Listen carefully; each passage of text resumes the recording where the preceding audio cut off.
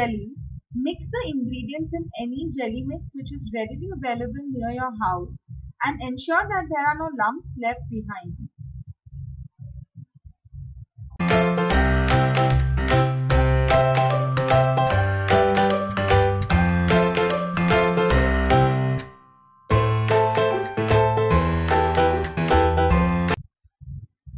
Next, boil 500 ml of water on medium flame and add the mixture after you turn off the gas.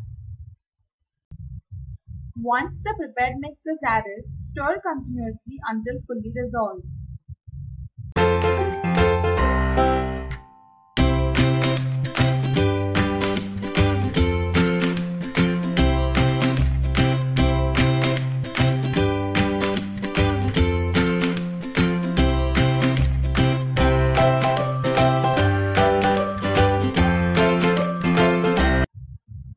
Immediately keep the glasses or bowls ready to pour the liquid jelly.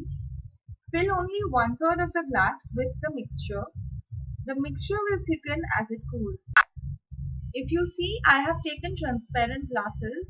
If you take a transparent container, the 3 divisions will show very distinctly and that will be a good presentation.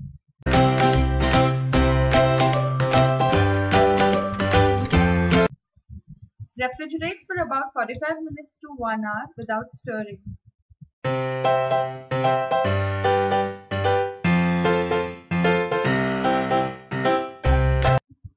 Next up is the pudding. For the pudding, you will need 2 packets of biscuits and crush them to form powder.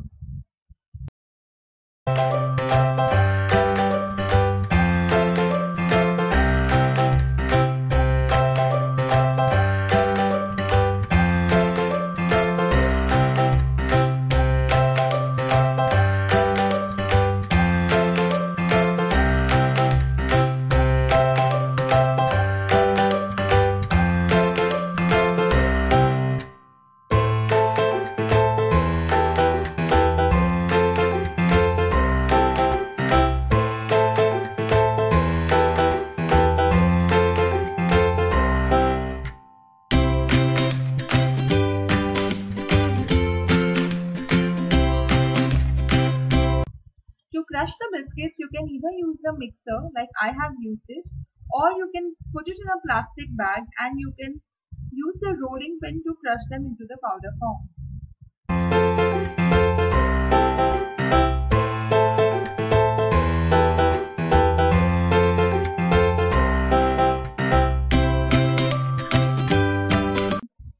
Add about 400 grams of vanilla ice cream and use a blender to mix them to form a thick paste.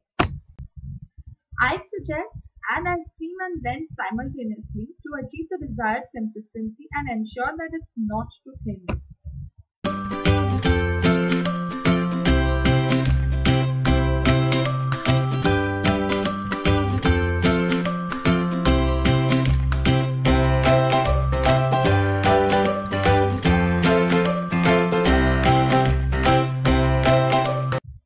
Now, to get a light pink color to your pudding, add a few spoons of rose syrup till you get a nice color and keep mixing it simultaneously.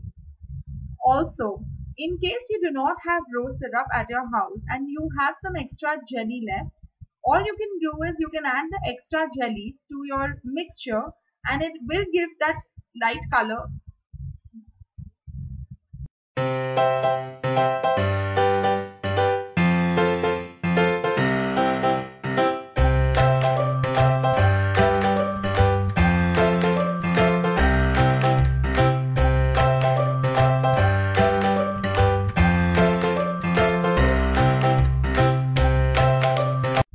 And lastly, mix everything with a spoon to ensure that it's even and consistent and not too thin or not too thick like the one that I've made, and your pudding is ready.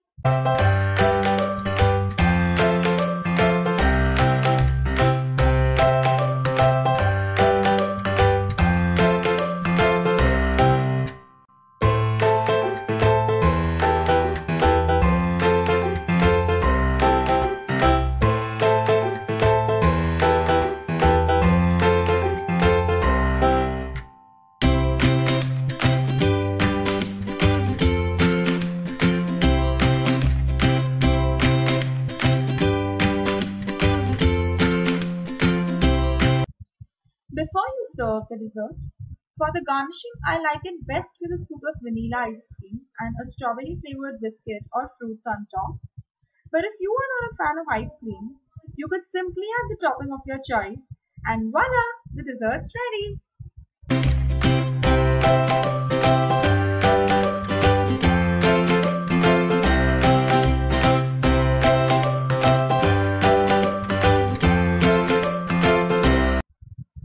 So here's the dessert. I just love the way all the colors look. Please ensure you dig it all the way to the bottom to get a flavor of all the three layers. So guys, I'm going to enjoy this biscotti jelly, and you can also make yours, and it's going to be like a great party dessert. You can make it with different colored jellies, and you can also put fresh fruits on the top if you have some. For example, on this you could put strawberries, but since we are not having those right now, I couldn't put them. So bye, and don't forget to like, share and subscribe to our channel. See you soon.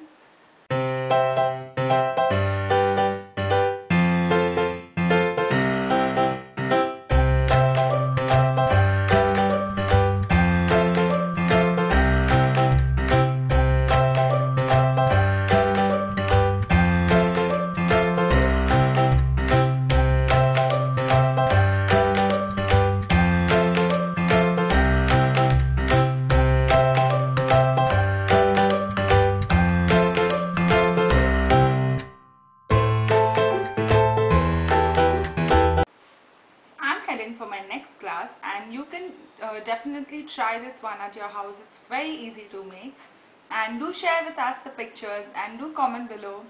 Bye.